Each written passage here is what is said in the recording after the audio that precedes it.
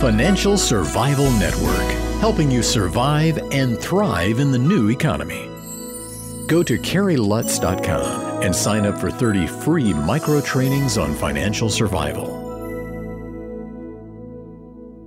This show is brought to you by Miles Franklin. They've been selling gold and silver for 22 years, and I'm a customer because when you buy, they ship. For more information, go to milesfranklin.com or call them at 800-822-8080.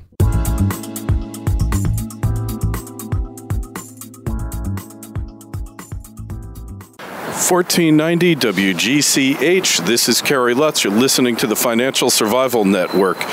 With me now is Trace Mayer. He's an expert in how to vanish, as well as how to diversify your assets and keep you a couple of steps away from inflation and the tax man. Trace, how are you? Doing great, Carrie. We had a great lunch. Was a good lunch, and obviously everything you recommend people to do, being a fellow member of the bar, is legal and ethical, but there are certainly things that people can do to protect their wealth, isn't there? Oh, there's a lot that people can do to protect their wealth, and when you look at nature, a lot of the most successful organisms are those that are able to camouflage themselves, that are able to be very stealthy. And so I think as we move into this currency collapse that we were discussing at lunch, governments, they will be funded, and it's just a matter of who's going to be doing it, and whether you're the water buffalo that gets eaten by the crocodile, or if you're somehow able to adapt, grow wings, and just fly over the river. So right now they're talking about seizing people's 401ks, IRAs, private retirement plans, or taxing it in any event. So if they get people scared enough, people are going to cash in their IRAs anyway, and they'll wind up paying the taxes on them. So they've accomplished the confiscation effectively without confiscating, right? Yeah, that's one thing that people do. Like, you know, there's never a free lunch, and people think that, with these tax breaks or matching contributions, things like that, that they're going to somehow be able to get, a good deal with these IRAs and 401ks. But a couple years ago, I wrote an article about how retirement funds could boost treasuries, how, you have these layers of assets between you, these layers between you and your assets, and so the custodian can be forced or coerced. He has to buy treasuries because they're safe and secure with 20% of your portfolio, and then that gets hyperinflated or gets inflated away. So I think that, and it's very easy to seize these things, because you've got a custodian between you and your asset. And I think it's increasingly important that people reduce the layers that are between them and their assets, that you have more direct control over your assets. So me personally, I have an immaterial amount in a Roth IRA, only because with self-directed Roths you can do some creative things. But the other types of retirement plans, I think they're a trap. And just like Argentina and a lot of the other countries, they're eyeing those, and they're going to take it because there's a lot of wealth and money there, and it'd be easier to confiscate a 401k than it would be to confiscate gold or silver. That's for sure. And in a way, what you're saying, so goes Argentina, so goes the world. Argentina confiscated the private pension plans several years ago, which led to some major litigation. They just nationalized an oil company that was half-owned by the Respo oil company in Spain. So this is a trend that people really need to be aware of, don't they? I think it's extremely important for people to be aware of this.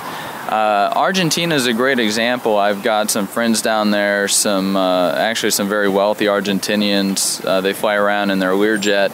And one thing you'll learn about Argentines is that they've got three national pastimes. They've got football, soccer, is what we call it here, steak, and tax avoidance. Tax schemes, as the English would call them. I guess. Tax schemes. And so they have this culture of adaptability, and when you go down there, the wealth that you see is real down there. There's not a lot backed by debt. It's very difficult to see a lot of the wealth.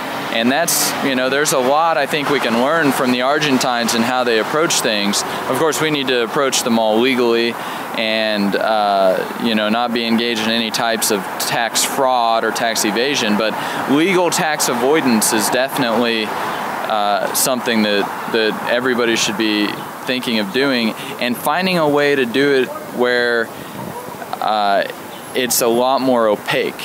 Mm-hmm. Yeah, well, as Judge Learned Hand once said, it's every American's duty, patriotic duty, to minimize or diminish the tax bite. As an American, it's your duty. You need to be thinking about this, and you need to be thinking about if things get really bad in this country, other places that you might want to think about emigrating to, right? Yeah, exactly. There are a lot of countries out there that offer citizenships by investment, like St. Kitts or Dominica. Then you've got countries like Canada that'll give you permanent residency. Bulgaria's got a great program for getting permanent residency, and if they get admitted to the Schengen area, then you'll have basically unlimited right to live throughout all Europe and yet not really have any tax liability, even to Bulgaria. And so, there are a lot of, I think people need to really take into account that the world's changing, that things aren't quite as solid and stable as they used to be, and the United States isn't necessarily the place where you want to keep all of your human and economic capital, because we've got a lot of uncertainty here now. The legal system has become a tool for confiscation from producers in order to give to consumers and other organizations that have to be bailed out because they're failures in the market. And in order to get bailed out, you have to steal something from someone who is productive. And that's just not a way to run an economy in a way that's going to generate wealth. And so if you don't want to have your wealth consumed and destroyed by a bunch of these bailed out institutions that are failures, then you're going to have to look at other places to allocate your capital.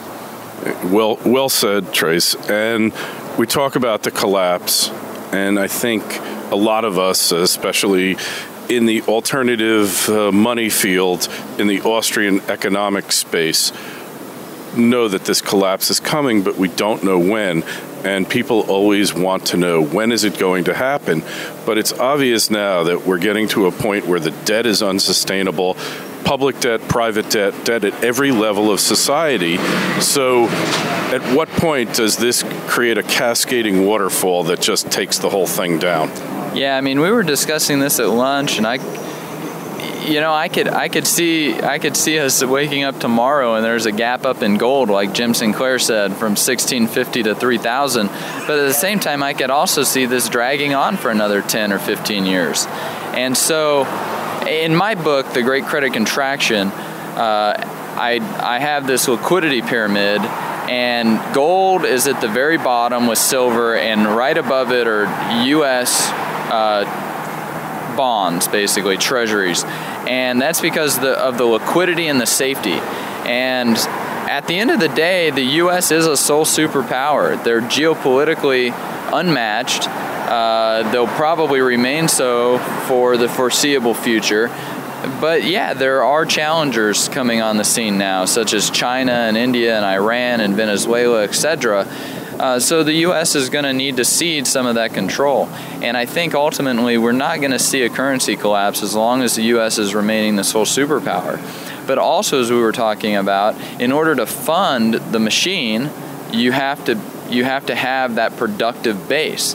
You have to be able to produce in order to fund this sole superpower and military strength. And that's the great threat, I think, that America, the United States, because America's dead, at least here, it's just moved, the spirit of America. But the United States, which has just become another of these governments or states that covers the world like some type of skin disease, it's not going to give up this power or this reign of empire very easily or very lightly, but they all collapse for an economic reason. And the market still has a lot of faith and a lot of trust in that sole superpower, and I don't see that necessarily going away anytime soon, because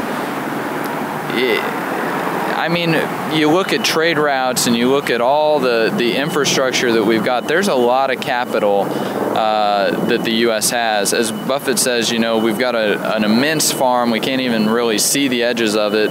But yeah, right now with our trade and budget deficits, we're increasing the size of the mortgage and we're selling off parts of the farm. And, that's a negative thing. It is unsustainable, but who knows how long this could play out. It could be another 10 or 15, 20 years, in my opinion. And that's why when you're allocating your capital, you need to keep this general trend in place with treasuries and gold and kind of the fluctuation and the oscillation between the two. But, anybody who's kind of making an all-out bet that there's going to be a collapse in the next week or two, they're probably not going to be correct. Otherwise, the market would have priced it in. Yeah, well, the final chapter has yet to be written, but the words of the final chapter are certainly beyond the words in that final chapter have yet to be written, but what they say, their message, is proven throughout history. Empires die because of corruption, because of moral corruption, because of debasement of the currency, and kleptocracy, which is what we have now setting in. So my guess is we've seen the glory days and nothing good from here on in. It's just a question of how long it's going to be. And that's anybody's guess, but the trends of escalating gold prices, escalating silver prices, they're here to stay. And manipulation can take place, but those trends are really firmly entrenched, aren't they? Oh yeah, it's definitely a tailwind for the monetary metals because the common stock of the U.S. empire, it has nowhere to go but down because of where it's at. It's at the pinnacle, or it was 40, 50 years ago, and as it came out of World War II. And so, yeah, it's a complete tailwind for the metals, and it's a complete headwind for the empire. And, the empire, they'll probably want to pass some law that says remove the headwind, but it will be ineffective. It won't. They can no more stop this than they could stop the tides coming in or anything like that by passing a law. And because you can't repeal economic law. And the arrogance of these politicians, it's just astounding. Like what they've done with the SWIFT system and what they're doing with these sanctions on Iran and oil and things like that. All of this is, the market's going to route around it. I mean, do they not see that that's what's going to happen? And as the market routes around it, it's going to weaken their own position. So it's almost like they're intentionally doing this. Yeah, it almost feels like it, and then you get into the whole New World Order thing where I don't really want to go. So Trace, to find out more about your work, Run to Gold, and how to disappear, where do people find you?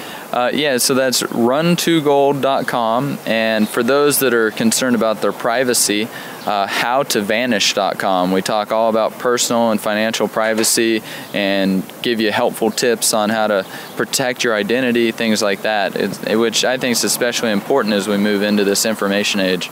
Oh, for sure. Privacy's dead, and unless you use extraordinary means, you pretty much are an open book, your life. Just watch that TV show, Person of Interest, and you'll find out all about the various ways that you're spied upon. All right, Trace, we'll talk to you again soon. Thanks for being on the show. Great. Thanks, Gary.